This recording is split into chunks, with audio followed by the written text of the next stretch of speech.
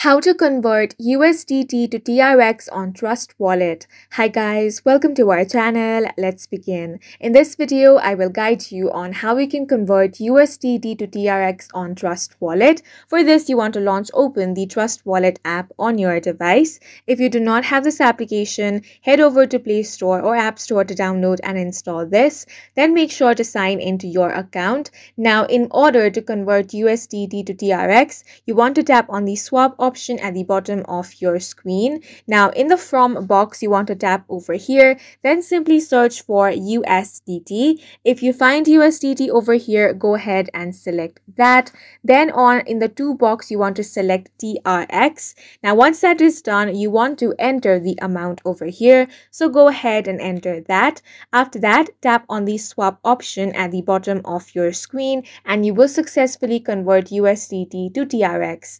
Now if you are not able to convert it with this method, there is another way as well. Simply tap on the Discover option. Then in the search bar, you want to search for Pancake Swap.